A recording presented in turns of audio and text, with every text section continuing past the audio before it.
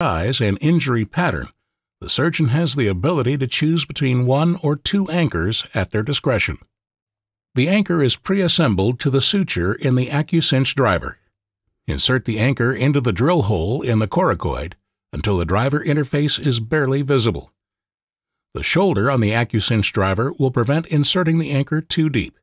Release the suture from the handle and position the suture strands anteriorly for use after plate installation has been completed. Select the appropriately sized locking clavicle plate from the different lengths and curvatures provided in the system.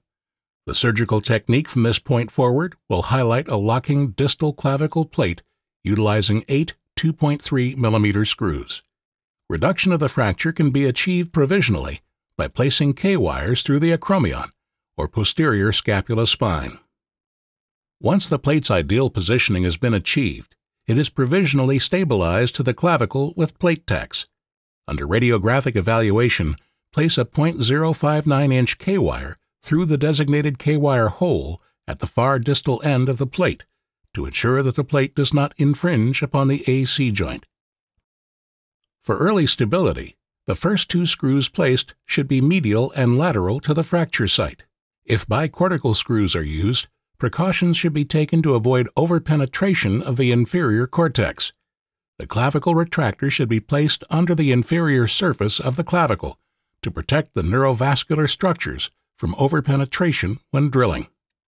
To insert the proximal screws along the shaft, assemble the driver to the driver handle. Using the 2.8 mm drill and drill guide, drill, then measure for depth, and place a 3.5 mm non-locking screw through the slots. 3.5 mm non-locking hex or hexalobe screws can be used in the slot. Based on the number of anchors, be sure to leave 1 or 2 of the compression slots located above the coracoid empty to allow for insertion of the suture retainers. When drilling the screw holes, use precaution to protect the suture from the drill bit.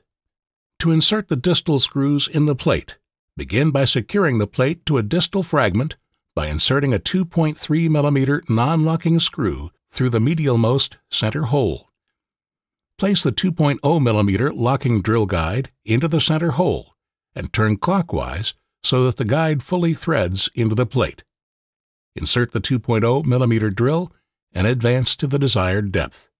Drill depth is determined by referencing where the laser mark on the drill aligns with the measurement on the 2.0 mm locking drill guide. Remove the drill guide and use the 1.5 mm driver tip with a cruciform driver handle to advance the 2.3 mm non-locking screw until the screw head fully engages the plate. The targeting guides are color-coded, blue and green, to match the corresponding left, blue, and right, green plates. Slide the targeting guide over the K-wire and down onto the plate. The correct positioning of the targeting guide is achieved when the 2 pins on the bottom surface of the targeting guide engage the 2 suture holes just proximal to the distal screw holes. For the remaining distal locking holes, place the 2.0 mm locking drill guide through the targeting guide and into the desired hole. This will hold the targeting guide flush to the plate. Insert the 2.0 mm drill and advance to the desired depth.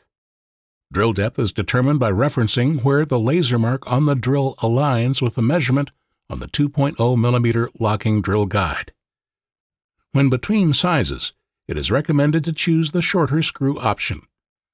Remove the locking drill guide and insert the proper length of screw through the targeting guide.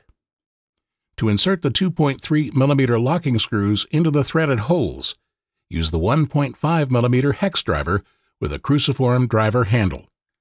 Advance the screw until the screw head fully engages the plate. Repeat these steps until a minimum of 6 screws have been fully inserted into the plate and bone. To drill all locking shaft holes, place the 2.8 mm locking drill guide into the desired hole until the guide fully threads into the plate. Insert the 2.8 mm drill to the desired depth.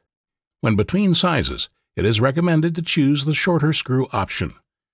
Remove the locking drill guide and insert the proper length 3.5 mm screw. Advance the screw until the head fully engages the plate. 3.5mm locking hex or hexalobe screws can be used in the locking holes in the shaft of the plate. 3.5mm non-locking hex or hexalobe screws can be used in the non-locking holes in the shaft of the plate. To drill the clavicle for the Acusinch repair system, identify the slot to tie the suture above. If 2 anchors are used, be sure to keep these slots unfilled while inserting non-locking screws into the remaining compression slots. Using a 2.8mm drill under power, center the drill in a slot and drill through both cortices of the clavicle.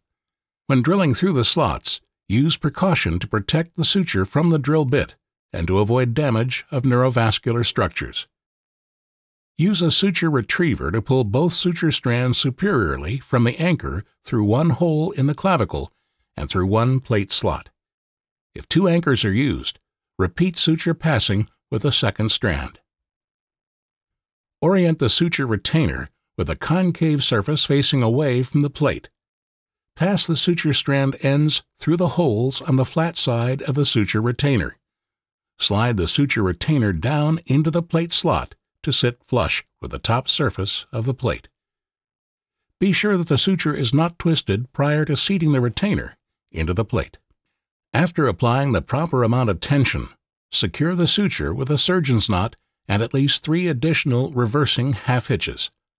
A knot pusher may be required to apply the proper tension to the suture and to sit the knot down to achieve good knot security.